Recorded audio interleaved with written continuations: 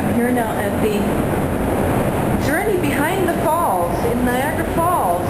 Do not climb over railings, stay within designated area. Caution, floor slippery when wet. So, let's see how wet and icy this is going to get. I'm heading into the tunnel here that's going to take us behind the falls, and you can hear the noise. Two portals, okay. Alright.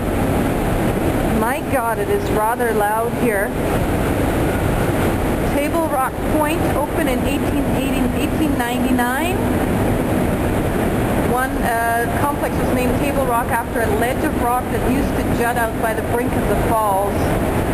Most of those have fallen off now.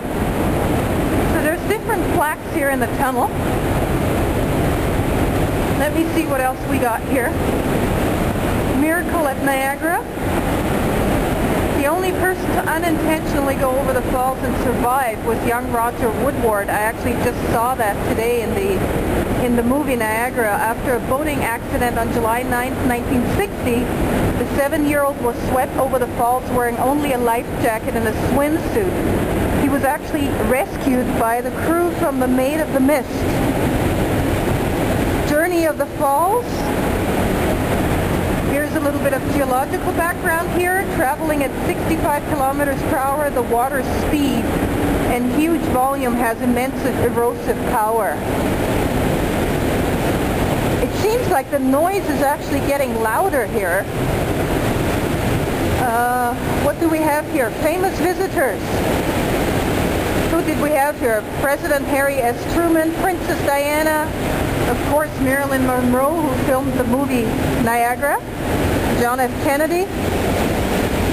Okay, Cataract Portal, approximately 54 to 58 meters high. Okay, depending on when the measurement is taken. Maid of the Mist pool at the foot of the fall is as deep as the fall is high.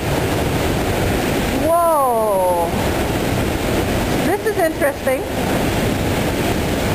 We're behind the Niagara waterfall right here, and there's spray coming right in front of the camera.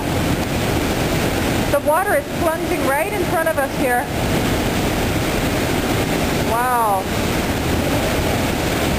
The noise is deafening. This is amazing. Look at all the icicles. Wow. And the water is just flowing in here. Okay. $100 fine for destroying park property. Let's see what else we got here. Connecting two Great Lakes, that basically explains Lake Erie, connecting all the way to Lake Ontario. So you can sort of see, this is Lake Erie, Horseshoe Falls, Whirlpool Rapids, the Great Gorge, and Queenston Heights into Niagara on the lake. Total distance of 56 kilometers for the Niagara River from Lake Erie to Lake Ontario. Here we're talking about the erosion of the falls. Erosion nowadays is only 30 centimeters, 1 foot every 10 years. And that's basically because the water volume flowing across the falls is controlled by hydropower generation. But you can see where the gorge was, or where the Niagara Falls was at different times. Okay. Let me check out the next one here. This is called the Great Falls Portal. It explored 200 meters, 650 feet of tunnel, journeying almost 1/3 of the way across the Canadian Horseshoe Falls.